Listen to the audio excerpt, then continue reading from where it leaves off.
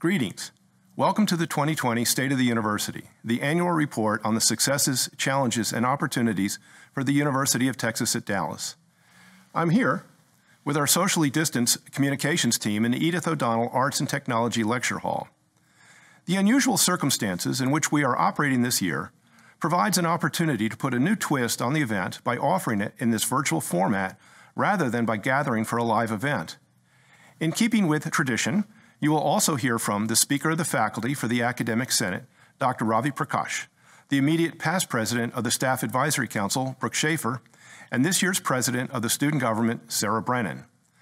My presentation includes a statistical snapshot of the university at the beginning of the new academic year, our responses to the major events of the year, a review of our quantitative targets set forth in our strategic plan, and a look at what lies ahead in the future for UT Dallas. So let's begin. The staggering events of this year changed many of our plans, but our central commitment remained unchanged, to be one of the nation's best public research universities. And we are. The 2021 U.S. News & World Report Best Colleges rankings place us among the top in the country for best quality, high value, low student debt, and ethnic diversity. Our reputation and constant focus on our mission has contributed to good enrollment numbers and successes in faculty recruitment. Our degree completion numbers have been steady, with a slight increase in doctorates awarded. And both our research productivity and fundraising increased. I remain cautiously optimistic that the spring semester will find us in an equally positive position. Our academic year was moving right along until March, when the global pandemic disrupted everything. Our research, bringing students and guests to our beautiful campus, the residential experience, all required flexibility. In the spirit of one community, we modified our operations and remained focused on how to best teach and conduct research while taking care of one another. By nearly any measure, this has been a difficult year. We are not immune from the societal upheavals around some very important topics centered on diversity, equity, and inclusion. Many of you know that we have formed a Living Our Values task force. It is a process in which we must engage and will continue to make a top priority. And all of this, of course, in the context of COVID-19, which is the greatest crisis that universities have faced in over a century. When the strategic plan was written, we established 8 metrics to gauge our progress in meeting the university's aspirational goals by academic year 23. We knew that not every initiative in the plan could be easily quantified, but we chose these 8 as indications that we were moving forward from academic year 18. Obviously, any assessment will be filtered through the context of this most unusual year. I want to note that we are not too far off course at this time. The quick pivot to adjust operations in the midst of a pandemic could have wreaked great havoc on our progress.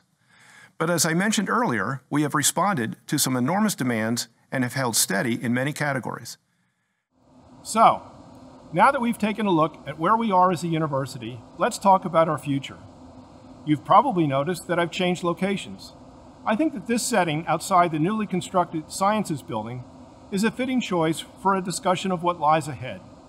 This new building houses the Department of Physics and expands our teaching and research capacity with more classrooms and labs. Even as we adapted for the pandemic, we made great progress on planned improvements to campus. We will continue to make decisions on projects that are essential and support our teaching and research missions. For instance, we have secured $90 million for construction of the Biomedical Engineering and Sciences Building. This will be located on the UT Southwestern campus as part of our increasing footprint in the Dallas Medical District. However, the decisions we make in the near term require flexibility as we respond to our circumstances. Because of the pandemic, universities across the state most likely will continue to incur expenses and experience lost revenue. At UT Dallas, we have taken steps to address these financial concerns and will continue to do so. Even after the significant reductions and reallocations, our current fiscal year 2021 revenue is $35 million below pre-COVID expectations.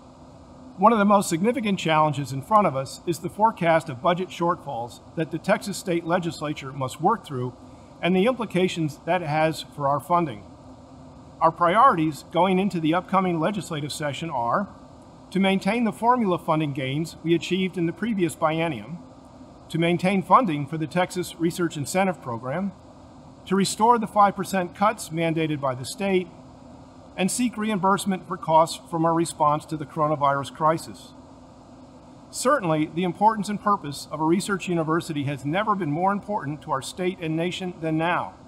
We are committed to an ideal that education can make a difference by bringing students and faculty together in a manner that expands and develops the students' full potential. Faculty also benefit in this exchange of ideas with bright scholars. To support this ideal, we must be looking to our supporters to invest in us through a comprehensive fundraising campaign. Contributions will help us to attract talented faculty, staff, and students, to advance research, and to enrich the arts. Our positive giving trends over the last year bode well for a successful campaign. All of the material that has been covered in my remarks is presented in detail online. I invite you to take some time and review this information. In summary, I must thank the UT Dallas family for your courage in facing these months of doubt and unknown challenge. We have faced some extremely difficult days, but we have persevered. Classes have continued, education has progressed, and we have collectively done what was needed to fight and endure despite the challenges. The shadows of this dark time are not permanent, and they will pass. I have watched with immense pride as you have responded to the crucial needs of our community. You have not only upheld our great purpose as a university, but also demonstrated immense compassion for each other. When something needed to be done, I can count on each of you, always and without exception. As a measure of appreciation for your hard work, and in recognition of the collective effort throughout the year, I am designating December 21st as Comets United Day. Please enjoy this additional one day to your winter break. Finally, let me say that I am confident that there are many opportunities ahead for UT Dallas. We can and we will emerge stronger and better. Together, let's lean into that bright future. Whoosh.